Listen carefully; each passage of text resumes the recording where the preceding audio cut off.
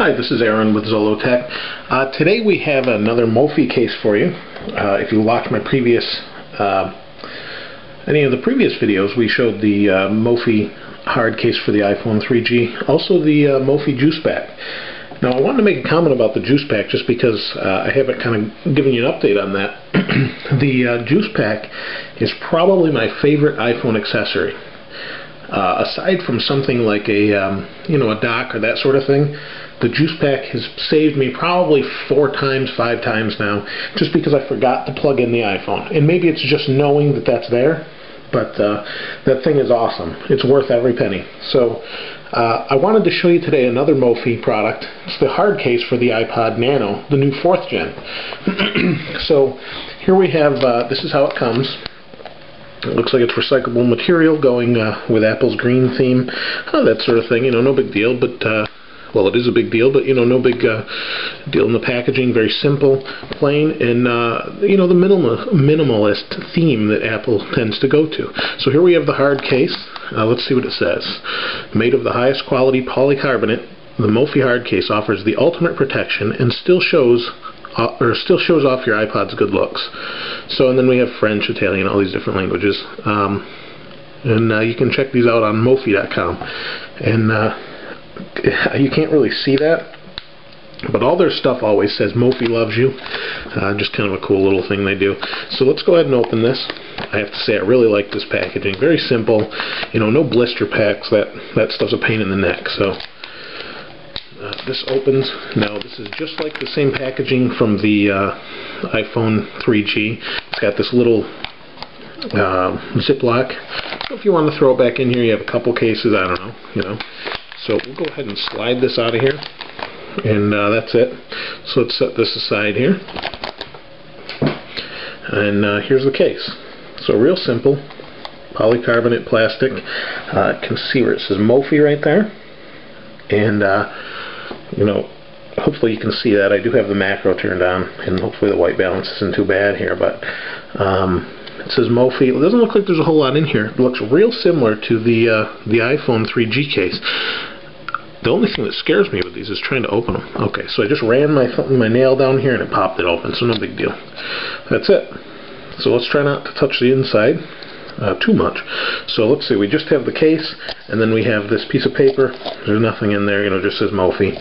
And we'll set this over here. So here's the inside. And now I do have the iPhone, a product red version. So we'll use that. Right here you have a little bit of a lip, and that is to clip into this one here. So you have a little bit of a lip.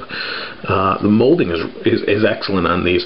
Did a couple of reviews on some other cases, and I would have to say this is probably the best so far, molding wise. Now, is that a crack? Like a hairline crack? As I say that.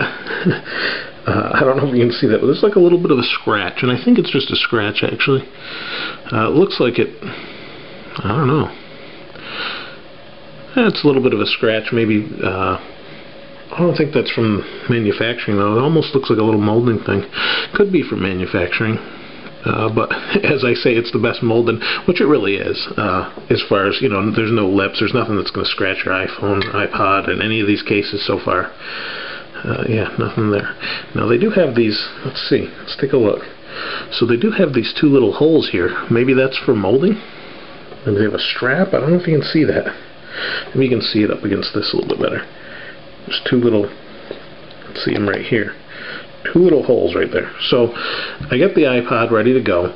Now on some of the other cases, one of the big issues is the bottom is not exposed enough, and it looks like it's going to be here, but let's see. So this fits in there real snug. That's not going to go anywhere. And let's go ahead and put the front on here. Well, I have a little bit of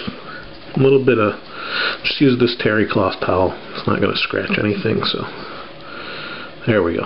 The screen's nice and clean. And let's set this on here like this.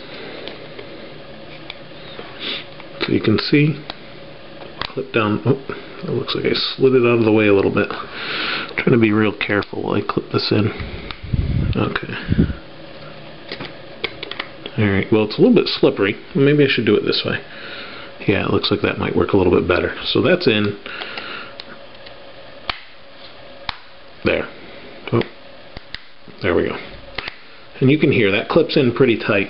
I mentioned with the hard case for the iPhone 3G, I've been playing with it for a little bit. Works really well. Looks like it snaps so hard that if you drop it, it's not going to come out. I would imagine you have to throw it into the ground or something to get it to come out. So it feels the same with this. It's not easy. I actually, in order to get the other case apart, you could use a coin and pop the corner, but that's kind of a little bit iffy. So I used a flathead screwdriver from a glasses kit, you know, an optical kit. So what you could do is just put it in here real careful and pop along the edge, and that works fine. As long as you don't nick your iPhone, that's the one thing you got to be really careful. So let's take a look at this case. So we've got this in here real secure. The other one was just the same. It's not going anywhere. You know, there's no shake around, molded really well. This I do like. You can, I don't know if you can see, there's a very minimal lip right in here. So this looks like it's probably going to work with any dock connector you've got, any dock, and you're not going to have to worry about taking it out of the case to set it in there. That's the biggest problem with a lot of these. In fact, this is my wife's iPhone or iPod Nano, and one of the cases we've had on it before, she doesn't like because it doesn't work in the dock. There's just too much. There's just too much of a lip here, so you have to, you know, it works fine with the iPod connector in the 24-pin connector, but outside of that's no good. So let's go ahead and turn it on. This is completely exposed, which is fine. They wear very well as long as you take care of them. You can see it's scrolling. You know, it doesn't get in the way. It's completely exposed. It's molded almost, I would say, it's perfect. I mean, just looking at it, I can't really see where, I mean, you have, you know, maybe a couple of thousandths, not even, in here. So you're probably pretty good as far as that. You can see in the top, I don't know if you can see that, let's see. It's kind of hard to tell. There's a little bit of left over from molding, but that's just in the plastic. It's not going to touch your iPod. I keep wanting to say iPhone. It's not going to touch your iPod at all. You can see they left this little piece out, so you can click the hold switch, and they left plenty of room to do that. So that's nice, a nice feature as well. You can kind of see it's cut out here. Drops down, cuts out, and that's cool too. That was a really nice design. So I don't know if you can see that they kind of reinforce. There's a couple molding lines, but it looks like they reinforce for the clip, or I don't know if that's added after or what. I'm not really sure, but you can see there's molding lines. They go here. I don't know if you can see that. There's a couple molding lines, and that's not a big deal. I mean, this is really, you know, it shows the color of the iPod, and that's the best thing. I've looked at some other cases, and I don't like when they cover up the color because you want to see the color. At least I do, anyway. So as you can see, you know, the Mophie stands out really nice. It looks good, fits with the iPod, and the colors on it, and actually the lettering. I'm not sure what text they're using or what font they're using, but Apple tends to use Helvetica, and you know, it kind of matches. I don't know if it's the same font. It looks pretty close though. So that's it. I mean, you can see this is real clear through here. If I show you a video, you know, you're going to see it just fine. Oh, don't TV shows. I think I put a movie on here or something. Yeah, Wall-E. So I put that on here. You can see, you know, real clear. It's playing well. It's not going to get in the way. You may have a little bit of a glare on it, but no more so than you would with the glass that's normally on there. So this is definitely a really nice case. It's $19.99 on Mophie.com. And that's probably a pretty fair price for most of these type of cases. They're in the $15 to $25 range usually for a clear molded case. So, you know, whoops, I want to swipe like it was a iPod Touch or iPhone.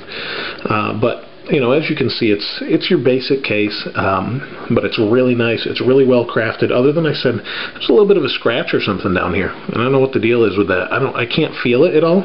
It looks like it's almost a crack in the